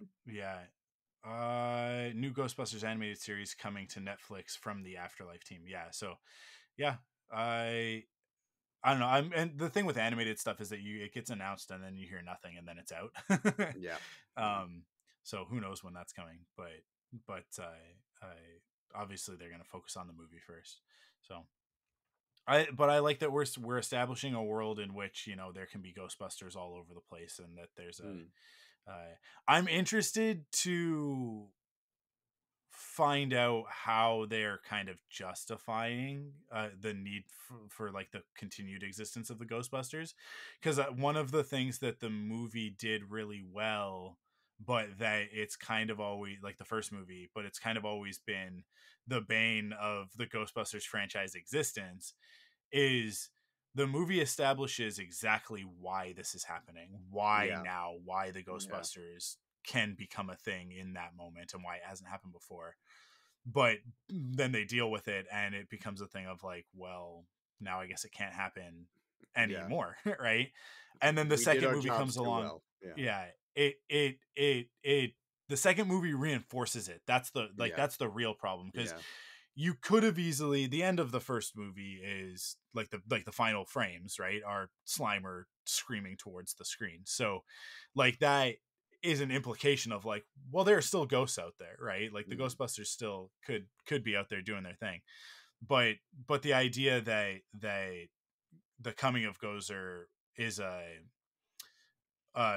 vergence, right? Like it's a very specific moment in time, and because of it, all of this paranormal energy is being drummed up, and so the ghosts are able to manifest. When before there were rumors about the 13th floor, now he's there, like, and he's affecting things, and we've had to shut everything down, right? And that's what changed. That's why all of a sudden now the librarian ghost is the librarian ghost, and not just a thing that people have seen once in a while, but is a thing that can actually affect the real world. And things can start crossing over, sort of thing. You could have easily followed up in another movie of like, yeah, we've been busy ever since, because when we shut the door, when we cross the streams, we may have stopped Gozer from being able to come through, but we opened other doors, right? Like you can really easily just say that like the events of Ghostbusters created a world in which ghosts persist, right? Where it's constantly leaking now through these small cracks. So it's never on the scale of Gozer, but there's always something.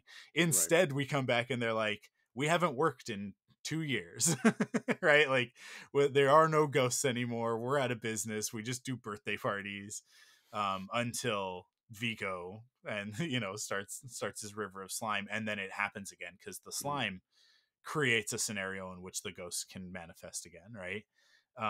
So they kind of have put themselves into this world, this catch 22 of like, in order to have a Ghostbusters story, you have to justify how the ghosts are manifesting, right? Where they're Right. coming from. So I'm really hopeful that by the end of this movie, that by the end of Frozen Empire, we get a bit of an explanation. Not that I need an explanation, but that I just want the world to establish a continued need for the Ghostbusters, because I have a continued need for the Ghostbusters. So Well, I mean, the way I look at it is that, there was the Gozerian threat, there was the slime threat, because yeah, as a kid I used to think, oh, Vigo's just really strong and the slime is his, but like, the older I got, I realized, oh no, the slime, uh because of the psychomagnetheric nature or whatever it was, all the negative emotions were kind of charging the slime and therefore making all of the ghosts manifest, including Vigo, who was maybe the strongest at the time, but then got even stronger because of the slime. Um, I think that is enough for me, that they're already establishing, oh, there are going to be events that just keep causing stuff like yeah. this to happen.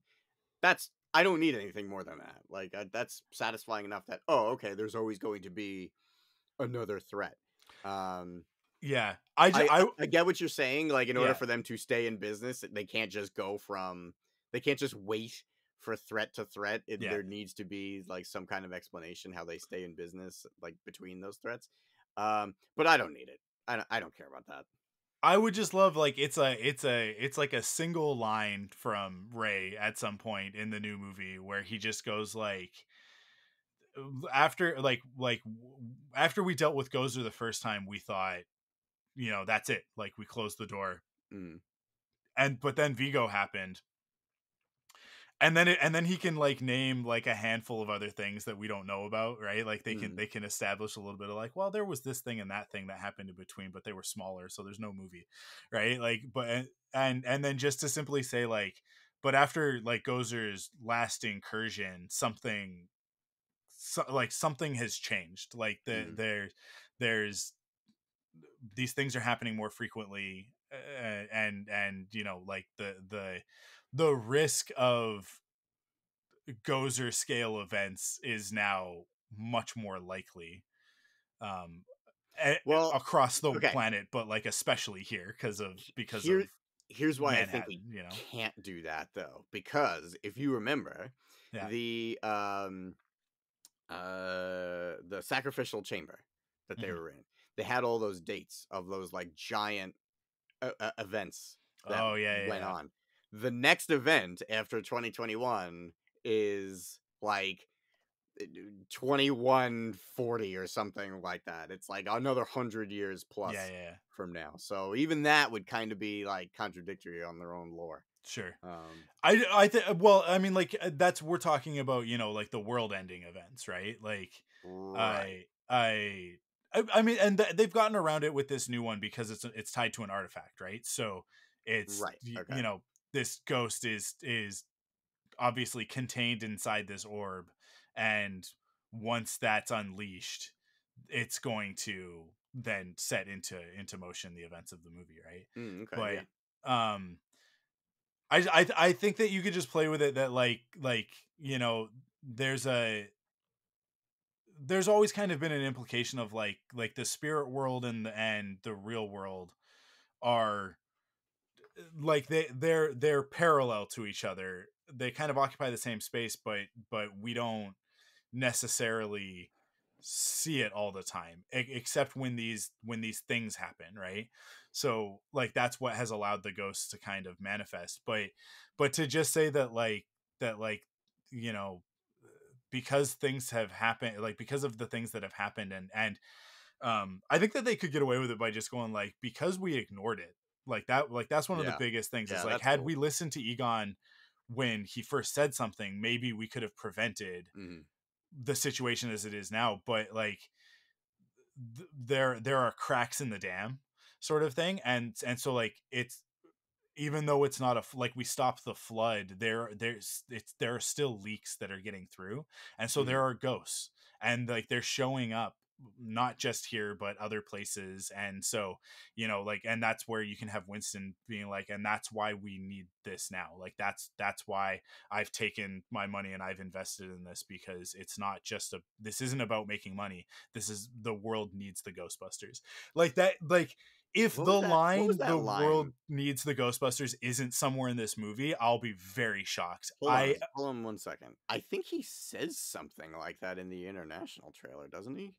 Or was it the Does national? he? Am Is I already like? he's being interviewed in front of the firehouse, and there's like a Yeah, big yeah. crowd, and Walter Peck is there, and the rest of the Ghostbusters there. Hold on, let me try to quickly find that. I feel like there's something very similar to Very that. similar. Yeah.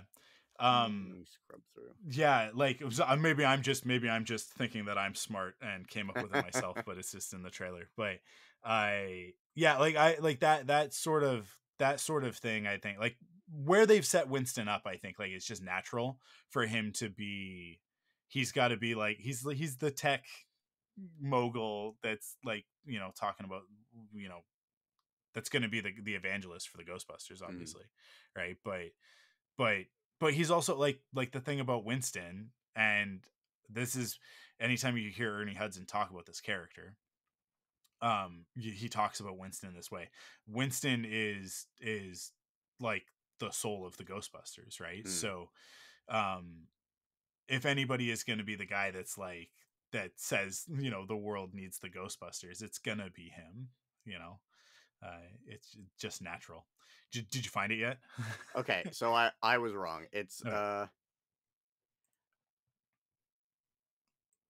it says, okay, it says all over New York City ghost attacks are on the rise.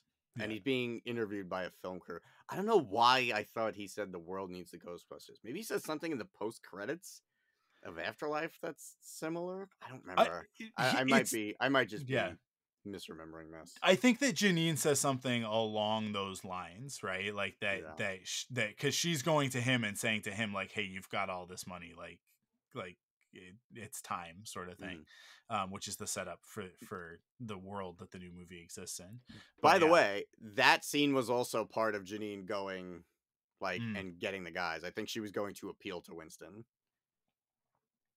yeah, And then Winston's basically like, "Yeah, I'm gonna fly the guys out now. We're gonna yeah. get them."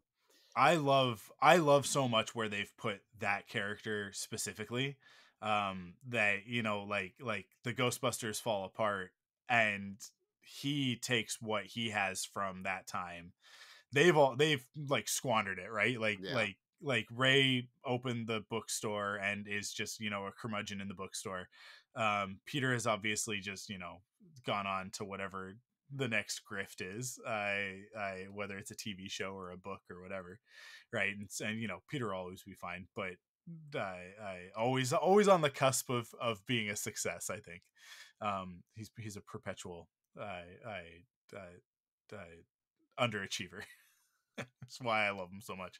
But but Winston, like if there's a steady paycheck in it, I'll believe anything you say. Like that's the attitude that you turn around, you take the money that you made as a Ghostbuster, that you were investing when the other guys were being dumb with their money, and then you turn around and you turn it into a massive business. He's a millionaire, billionaire, whatever, enough to bankroll the Ghostbusters in perpetuity, right? Like I love that because of the nature of the behind the scenes of that character, and yeah, sort of the story, of sort of how like just the short shrift that Ernie Hudson specifically got, right.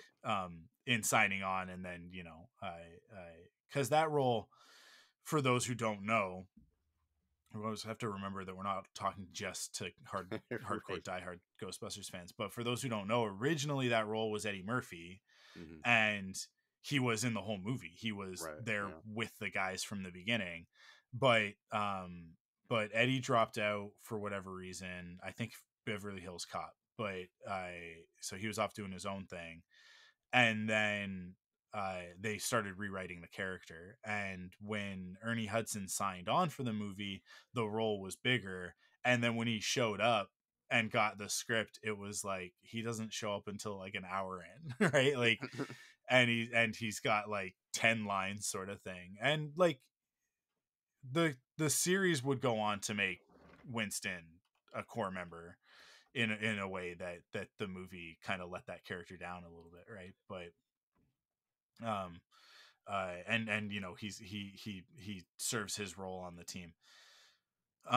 But yeah, like he really got kind of um not really screwed over, because he's still one of the Ghostbusters, but he's not on the poster for the Yeah, first movie. I don't think he was fairly represented Yeah, in general.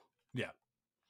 Um, so having the comeuppance of decades later, you know, the other Ghostbusters, you know, they're fine, they're surviving, but well, maybe not all of them, because Egon doesn't, but um, you know, like everything's kind of fallen apart. But from those ashes, he's risen and is this other thing entirely, right? Like he's been the most successful. I think that's such a great turn of that story, Mm. and I think it's going to be really fun to play with that, with this world now, you know. In our era, our current era of franchises and storytelling on the scale that we do it now, right? Like Sony really wants Ghostbusters to be their MCU, right? I and so like I mean, like they keep trying with these Sony Marvel movies as well, but Yeah. to have their own spider, they keep coming up with new acronyms for their, you know, Sony Spider-Man Marvel universe or whatever. I can't remember what the latest one is, but with the Madam Web promotion, they've got some other term that they're using now. I and they're trying so hard to make it its own MCU, but but Ghostbusters, I think, is really where the opportunity lies with Yeah. that. Like Yeah. Ghostbusters is the franchise that they can turn into this by having movies and TV shows, cartoon, live action, whatever, comic books, video games. Like just do it all. It's the concept is just so perfect for an evergreen property, right? Like there's never a lack of ghost stories. People want this kind of stuff, that something that lives in the zone between comedy and horror, that, you know, we can like look at the things that scare us and then laugh at them, Mhm. right? Like that's I think that's it's why Ghostbusters has persisted despite a lot of efforts to bury it in the ground. um it just keeps coming back, because I don't know, man. There's something about a proton pack. There's something about the Stay Puft Marshmallow Man, the Ecto One, all of it. The iconography of it is so strong, and Do- the thematic quality of it is so strong. I think that's why Extreme Ghostbusters holds up as well as it does too, because it doesn't just rely on those legacy characters, right? Like Mm-hmm. it's the bulk of that show is not Egon. Like, yeah, Egon is there, he's the mentor character. Janine is there, and she like has her like great supporting moments, and Slimer is there with his supporting moments, but like it's the new team. Like the Mm-hmm. the entire show is really on the shoulders of the new team, and like they're so well written that you don't miss the OGs, right? You're just, if it's well written Yeah, and it's like you said, it's scary, it's funny, the technology is there, it's the iconography of Ghostbusters is there. Like you're gonna tell great stories. It's gonna be awesome. Like of course there were a few stinkers here and there, but like in a series that's 40 episodes, having like, I don't know, 4 meh episodes is, I would yeah, say, pretty good. You know what I mean? yeah, So I mean, I agree 100%. I just want more Ghostbusters. Like, do it well. Let people who love Ghostbusters and understand Ghostbusters create it the yeah, way you have been the last two films. Like, do it, man. I'm here. I'm here yeah. for the long haul. Absolutely. Cool. Well, you know, I think we did it. I think we've managed to entertain and talk about Ghostbusters and Sonic, I have and one question for you though, yeah. involving Ghostbusters. Okay. I think it was the international trailer.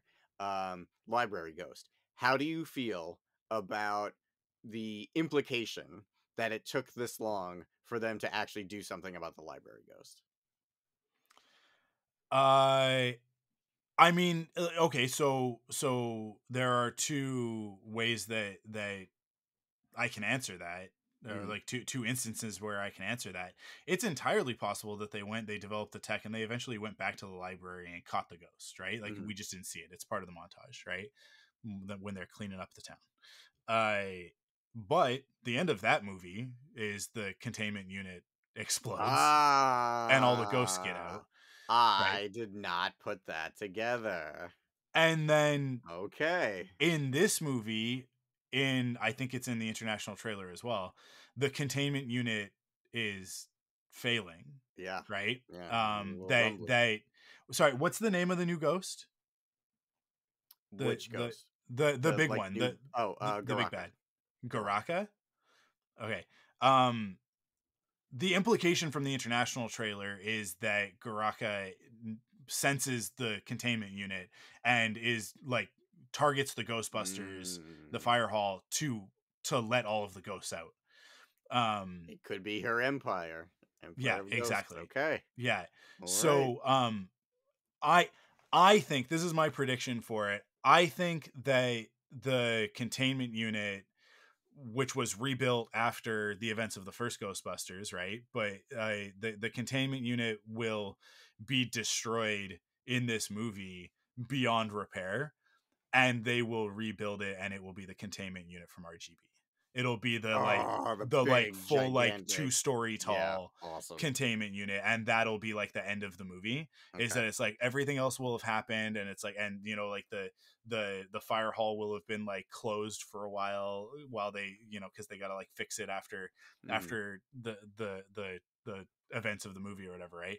And it's like I could see it being like either the mid credit or the post credit scene where it's like they're kind of like walking up to the door or walking down those steps, and we're expecting that they're gonna like kind of turn around the corner and we're gonna see the little containment unit built into the brick wall, and it's gonna be like, well, after what happened, it left a pretty big hole.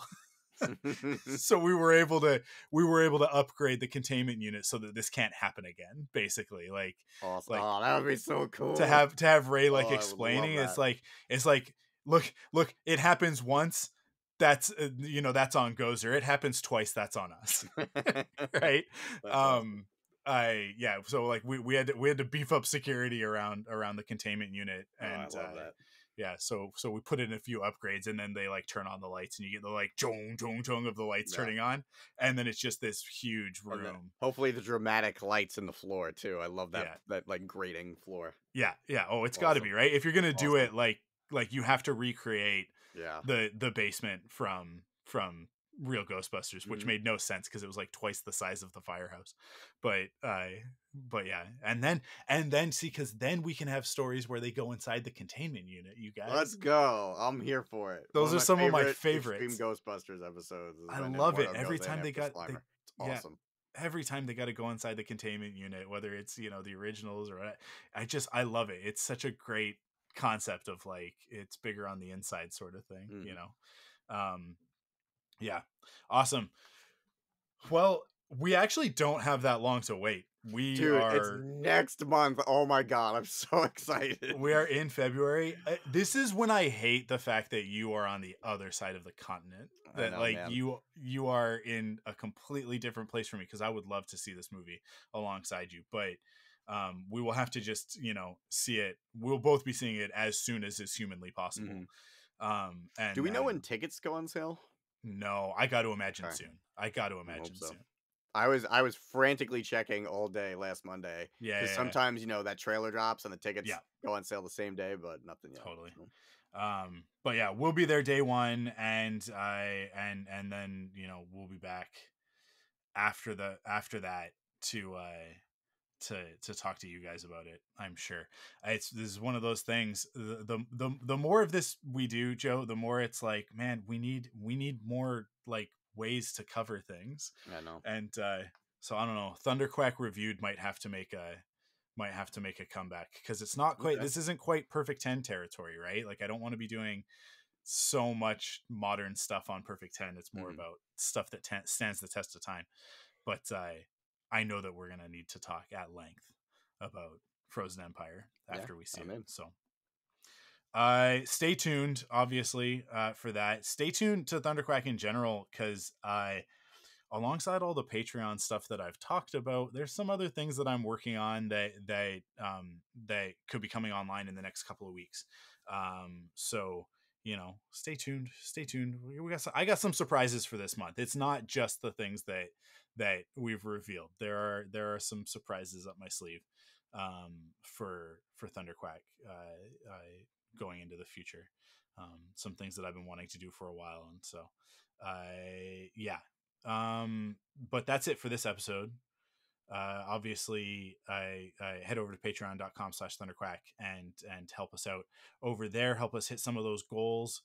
And I thank you to everybody who does support us on Patreon already. To everybody who's getting this episode early, they're listening to it, on the Monday night, or Tuesday morning probably. But you guys are awesome. You guys are the best. And everybody who's been considering it, now's the time. Now's the best time, I think, to jump in, and join the community. Join us on our Discord, thunderquack.com/Discord as well. We're starting up a ThunderQuack book club, which anybody can be a part of. You just have to come join us on the Discord for that. But patrons will be invited to bi-monthly. Is it bi-month? It's semi-monthly is twice a month. Bi-monthly is every other month, right? You are asking the wrong guy. Yeah. I think it's bi-monthly. So every other month we're gonna do. We'll come back. Like from one of those books that we're gonna put on a list. We're gonna put together a schedule. We're just kind of gathering some books right now, from the listeners. And this was all Carl's idea, actually. Carl from Wampus Lair. He wanted to. I mean, he wanted to just do a Star Wars book club, and I was like, we got to open it wider than that. So we'll do a bunch of Star Wars books, no doubt. But I also I want to do Jurassic Park, and other stuff. So yeah, it's going to be a fun thing that we do, and that'll be not exclusive to patrons, but enhanced if you have a ThunderQuack membership through Patreon. And you can join us in there and talk about some cool books, talk about all sorts of stuff. I mean, the community is awesome. It's so great. And our Discord is so great. So come hang out with us there. Listen, leave your rating and review on your podcast app of choice. And most importantly, tell a friend. Like, you got a Ghostbusters fan, tell them to listen to this episode. Let them know that Joe and I are huge, massive Ghostbusters nerds. And yeah. Thank you to everybody for listening. Thank you to everybody for supporting us. And we'll be back in 4 weeks with another episode of ThunderQuack. But also, we'll be back next week with the bonus episode where we rank the Pokemon. 151 Pokemon. I don't know how long the episode's going to be, but it's going to take us a minute. So About 3 weeks long. Yeah. Awesome. Thank you, Joe. You got anything that anybody needs to know about? You got anything to plug? Not at this moment, but very soon. But thank you for asking. Very soon. Okay. Yeah, there's a tease. Awesome. Thank you guys for listening, and we will catch you on the next episode.